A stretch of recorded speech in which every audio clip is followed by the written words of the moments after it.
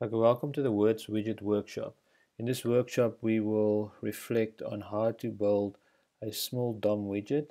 We will look into how to link your files, how to create a function, how to test that function, and then how to create a factory function, and also how to change your widget to work that factory function. In the end, we'll reflect on what we've done. So what we will be doing, we'll be doing the following. So create a widget that allows users to enter a sentence and then display the number of words in the sentence as the user is typing. The widget will allow users to enter a max word limit for the sentence, and the user will be shown a warning message then if there are too many words in the sentence that they entered. So looking at this, to start off, we will need to create a widget that allows users to enter a sentence and then display the number of words in the sentence. And then we want to do that as the user is typing. So for this, we will have to use a special event, which we call the key up event, that will be fired when the user is typing in the text box. The widget should then also have a word limit. So, and it should be able to, users should be able to enter that word limit, and then that word limit should be used to show a warning message if the word limit was reached as the user typed in too many words. So let's look at the data flow of this words widget. So the data flow is as follows. First of all, the user will need to enter a sentence in the text box, and then there will be an event that's triggered on the text box, and in the event that's fired, the sentence will be read, and the sentence is then processed. The number of words that is entered is returned from this function that was processing the input, and then ultimately the output needs to be displayed on the screen. So for us to be able to do that, let's start off and do that. So I'm going to start here with a new folder, and I'm going to say here, make the words widget, cd words widget, and then ultimately what I want to do, I want to say touch index.html, create a new file in which I'm going to create my widget. Then I want to say touch words.js, and also want to touch words.dom. That's where I ultimately can build my DOM code. Also create a test folder, and then in the test folder what I want is, I want to say touch test / index.html, so that's my tests.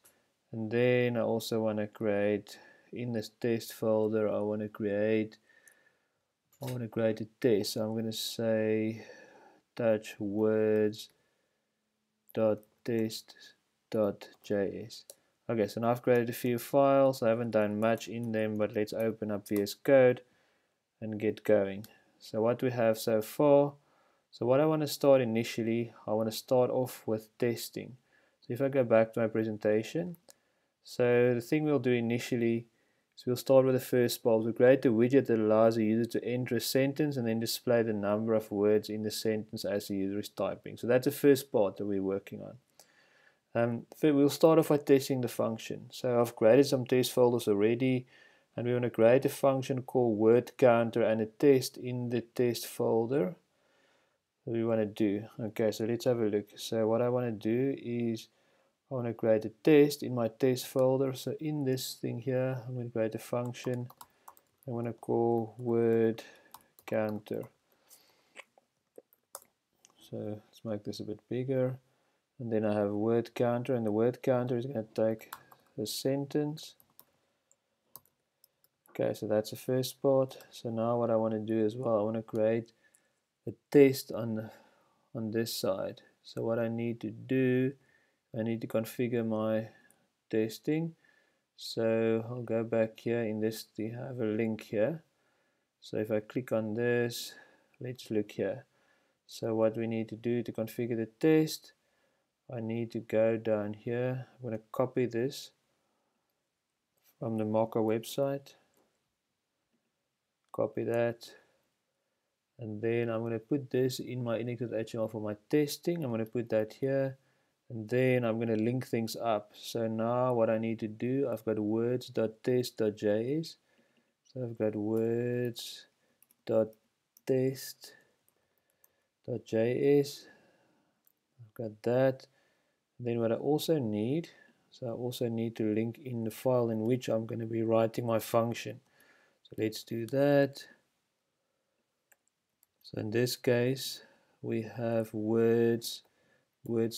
So what you need to do now, you need to be careful now.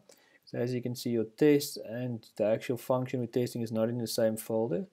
So we need to go one folder up and reference words.js, which is a function we're ultimately going to be writing our test. Then we have words.test.js. Then one other small thing we need to do is we're importing chai, but we also need to make the assert word keyword available, so we can use that in our test. Do that chai.assert. So now I should be able to use assert in my tests. And then let's have a quick look. So if I go to my index.html file, nothing happening there. So if I now gonna go and I say open test and I do index.html, let's see what's happening. So nothing's happening with mocha.run there. Don't know why we're getting that. Let's have a look. Mocha.run. Okay, so what we want to do now is we want to go into our test. This we want to go in here. We want to say describe. We want to say here my words widget. Okay, we go here. We say function. And then we look at that. And then we say it. Okay. Z it. We say should be able to. First thing I want to should be able to return the number of words in a sentence. So I've got a very long description here, but let's have a look. So now I'm going to do here function.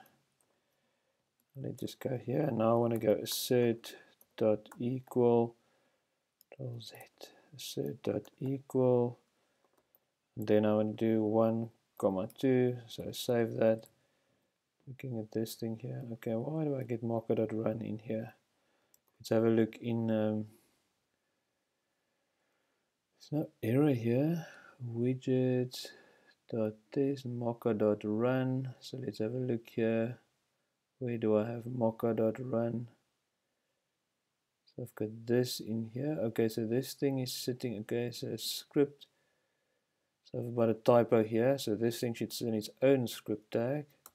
So be careful when you put your when you add your files. You don't override things. So now this should be better. So if I go here, okay, so now I've got at least one failing test. So now we are ready to start testing our function.